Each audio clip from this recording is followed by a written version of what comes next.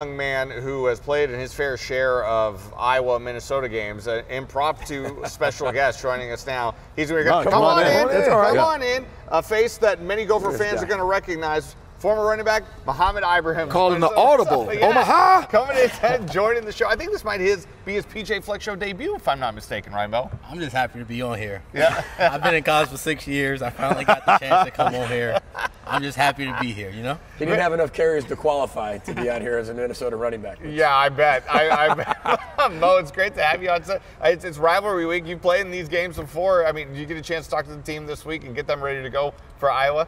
Yeah, I've been around for a week now, just having fun, meeting everybody. It's nice to be home, and I got to tell the young guys how important this game is. It's going to be something you remember forever.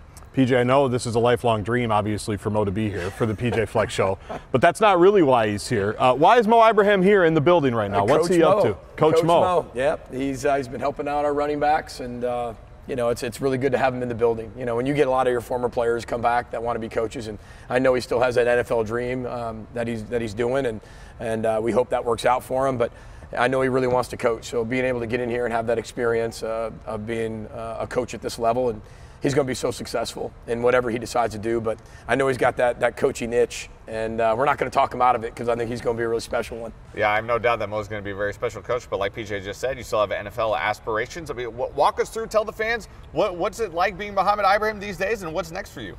Yeah, so I'm coaching lifestyle right now, so I'm here all day around the building, just having fun.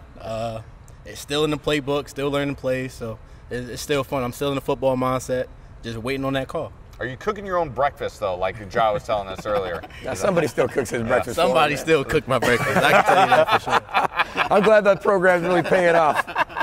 The life lessons we learn here at the University of Minnesota. Mo, it's great to see you. Thanks for. I'm so glad we were finally able to do this after all this time. I'm happy to be here. And we're on only on the PJ Fleck Show. Yes, sir. He's finally made it, everybody. Mohamed Ibrahim, a true legend here at the University of Minnesota. We're so great to see Mo here, and he's a little pretty gritty off the action. set.